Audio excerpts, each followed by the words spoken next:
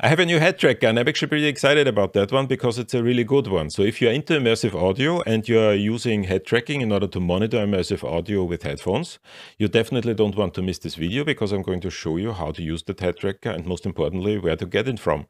But before I do that, first of all, hello everybody. My name is Michael Wagner. I teach at the Westfall College of Media Arts and Design at Drexel University in Philadelphia.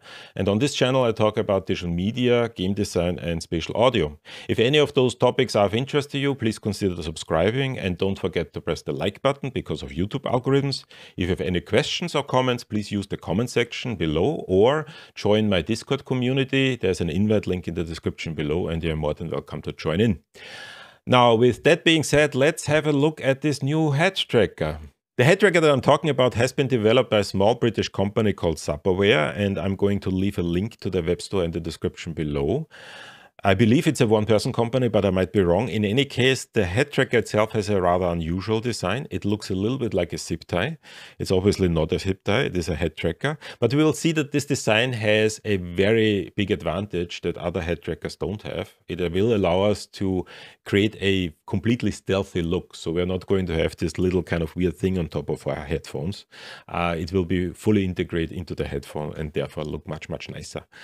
The head tracker itself is not particularly expensive. I also have to say that it shipped very, very quickly. So when I ordered it, I got it within a week, which was also nice. And I should finally also mention that this head tracker has been around for a bit, but for some reason it flew under my radar and I was not aware of it. I just recently became aware of it. And that's really a shame because this is a really nice head tracker. So my hope is that with this video, more people will become aware of this really, really great head tracker.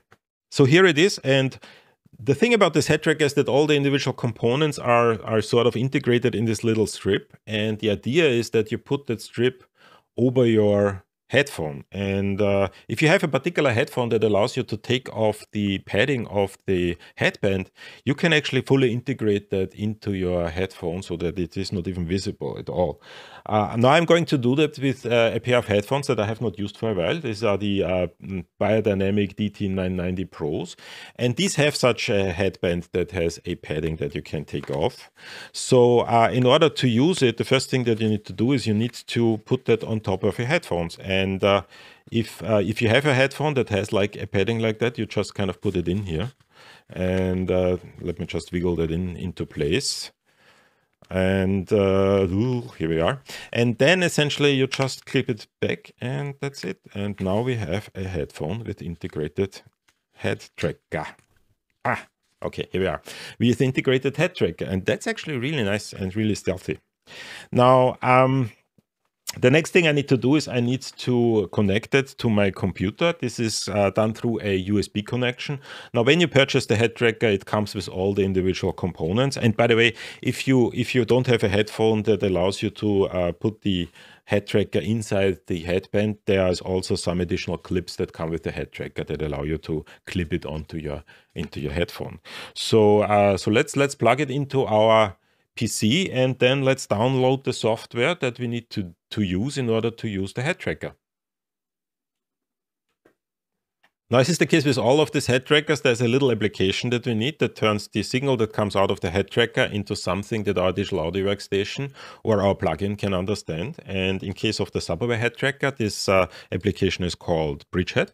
You can download that from the Supperware website. It exists for Windows as well as for Mac systems. And as soon as you open that, you should see the connection established. I can see that here by essentially the dummy head moving. If I want to center the dummy head, I just double click it. Now, I do need to point out one quirk or bug, or I'm not completely sure.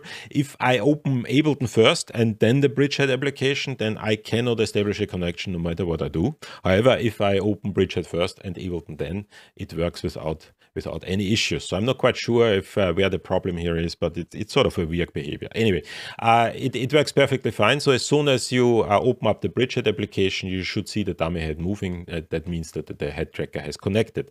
Now there are a couple of settings settings that we can essentially set here. First of all, we have the head tracker settings.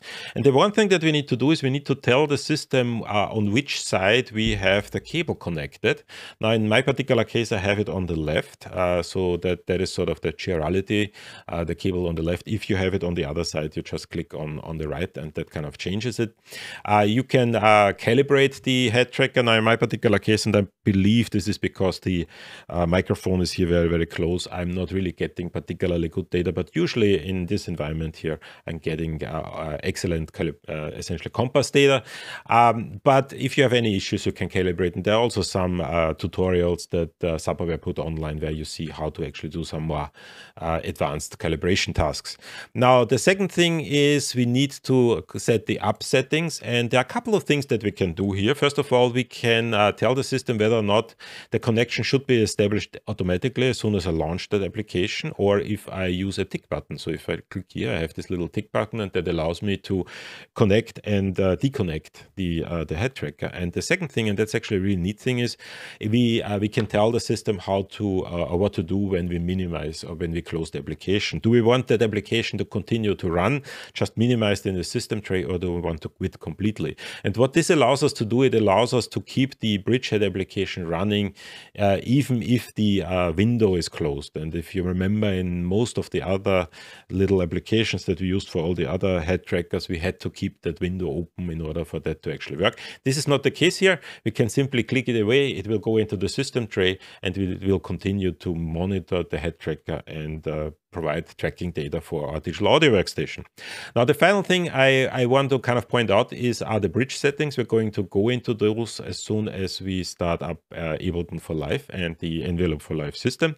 And that is the profile settings that tells the system how the Bridgehead application is going to communicate with the digital audio workstation and or the plugins that we're going to use. And there are a couple of profiles ready to go. You can use it for the Sparta, you can use it for AmbiHead.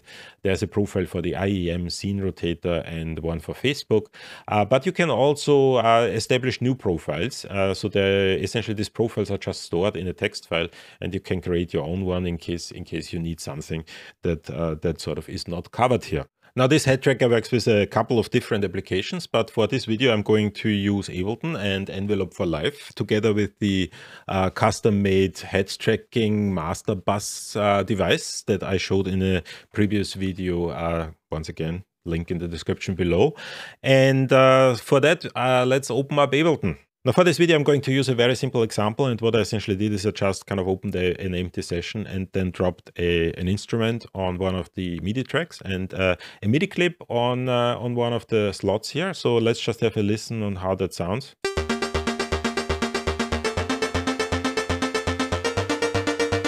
And all we're really going to do is we're going to take that and we're going to spatialize that through the Envelop for Live system.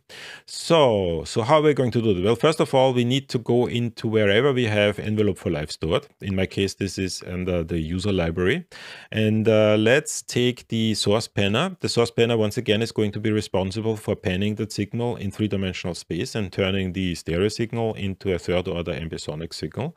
And let's drop that onto our MIDI track, and that will essentially then take the stereo and turn that into 16-channel third-order ambisonics. And then we need on the other side a decoder that takes the 16-channel ambisonics and turns that back into something that we can hear, that we can listen, and then we can work with. And this is usually done by using the Envelop for Live master bus. However, we are going to use the customized device that comes with head tracking. If you have not downloaded that yet, I'm going to leave a link to that in the description below. And let's drop that onto our master bus. And as soon as we do that, it will connect with the source panner and essentially kind of turn that signal or kind of turn that ambisonic signal back into something that we can listen to. Now, I'm going to leave everything alone here. So I'm going to use the binaural YouTube method, which essentially means it's a first order ambisonics signal that's going to be used to decode. You can change it to third order ambisonics or to do to the 2D if you want to. You might also notice that if you watch the video about this particular device, one of my previous videos, and I'm going to leave a link in the description below as well, then there are some additional options now, and that is because this is actually an updated device, and what Noah has implemented is he has now a possibility, or has added a possibility to use internal routing within Ableton. So if you want the output of the decoder not routed to your output channels, but rather to something that you can continue to work with, you can now do that. So for example, if I want to have the first two channels of the ambisonic signal or whatever is going to be passed on through the decoder and kind of routed to one of the other audio or group tracks on Ableton, I can now do that. I'm going to leave everything alone here because I'm just going to use the monitoring option here. And the final thing is that we need to set the head tracking information to be Bridgehead. So we're going to do that. Now you might notice that when you do that, you see a dummy head here. In my case, I don't see a dummy head. And the reason for that is because of the way I use my monitor. This is a 4K monitor that I'm using. And when I do these videos, I scale it up 200%. And Windows is not particularly nice to images when you do some sort of scaling. I've worked with the developer to try to figure out how to solve that. We have not yet come up with a solution. So in any case, if you don't apply scaling, or if you're on a Mac, you should see a dummy head here. I don't. Nevertheless, I still see that the whole thing is working because I can now see down here in the yaw, pitch, and roll that the tracking information is actually coming through. So let me just center my position. So I'm going to just look straight forward and then click on the center button to center my position so that everything is calculated correctly. There's one final thing that I'm going to do, and that is in the actual source panel, I'm going to switch from stereo to mono. And the reason I'm going to do that is to make everything a little bit easier to hear where the sound actually is. Now, that should actually now work, but there is a little bit of a bug in there, and for some reason I'm not quite sure where that comes from. But when you kind of set it up like that, the first thing you will notice is that some of the directions are wrong. So let me just show you what I mean by that. So first of all, let's just play what we have so far, and let me just kind of give you a little bit more gain to that.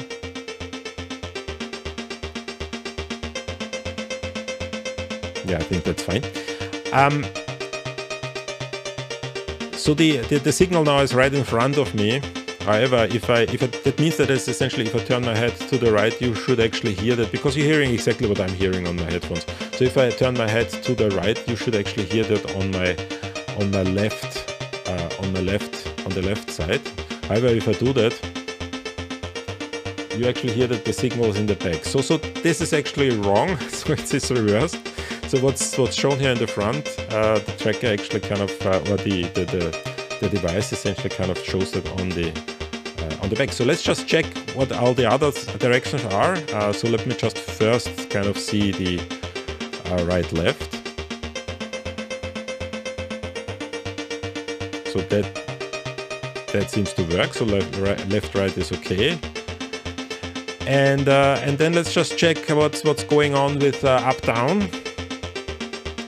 And for that, I'm going to switch to the XYZ mode, because it's easier to kind of go up down. So let me just check. So I'm going to turn my head like that. So essentially, this means if I'm turning my head like that, and if I'm moving the C into positive direction, you should hear that on the right side.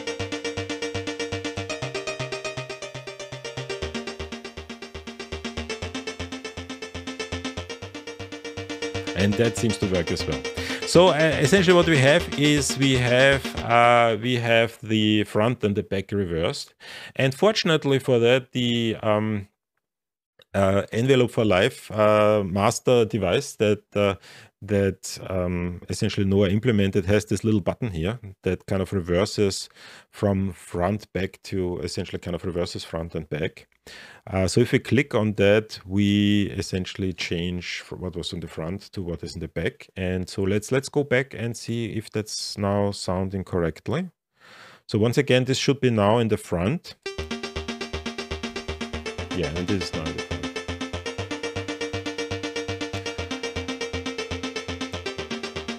left, light, and up, down. And now for some particular reason we have it up and down reversed, right? But that's not a big deal. How do we fix that? Well, essentially that's actually fairly easy to fix. All we really need to do is we need to tell the Bridgehead device that essentially where the cable connects to the tracker is actually on the other side. So we currently have it on the left. Now if we switch that to cable on the right, we will actually kind of change up, down. So let's try that again. So I changed essentially from cable on the left to cable on the right. So you can see the dummy head is now moving incorrectly, but that actually will fix our little problem here. And so once again, let's give it another try. So let's first switch that to polar and let's play.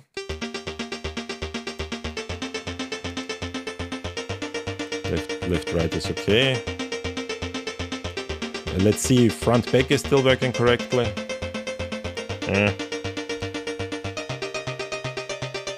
That is working correctly as well. So let's see if up, down is working correctly. Let's go back into XYZ mode because that makes it a little easier. So if I'm going up, I should hear it. You should hear it on the right.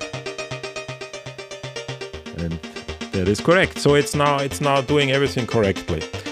Now, I'm honestly not completely sure where the problem is. My assumption is that there's something in the math incorrect in Noah's Envelop for Life custom device. But it is a bug in the system, so in all likelihood, when you watch that video, Noah has already fixed it. So when you download it, it should work. Everything should work exactly the way it's supposed to be. However, if you run into the same issue that I just ran in, you know how to fix that. So essentially, we need to change the reverse on the Ableton for Life custom master bus, on the Envelop for Life custom master device, and we need to switch the chirality from cable on the left to cable on the right, and that essentially switches things around enough so that we have everything in the right order.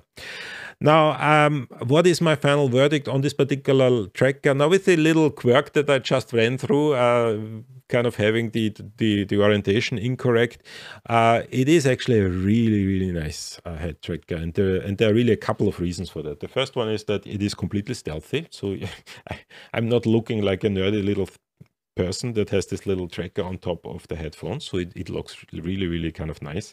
And the second thing is that it is surprisingly stable. So you might remember that in one of the previous videos I said that many of these trackers have a drift. So if you wear them for a long time, or not even a long time, actually, kind of sometimes it just drifts away, it will actually change the direction slightly and drift away. And this one does not do that as much as many of the other trackers. This is actually a really stable and accurate tracker. And it's quickly becoming my favorite tracker. It's a really nice one. So this is really everything I wanted to say today. If you found that interesting, once again, please consider subscribing. If you have any questions or comments, please leave them in the comment section below, or join my Discord community. Link is in the description below. And with that being said, see you at the next video.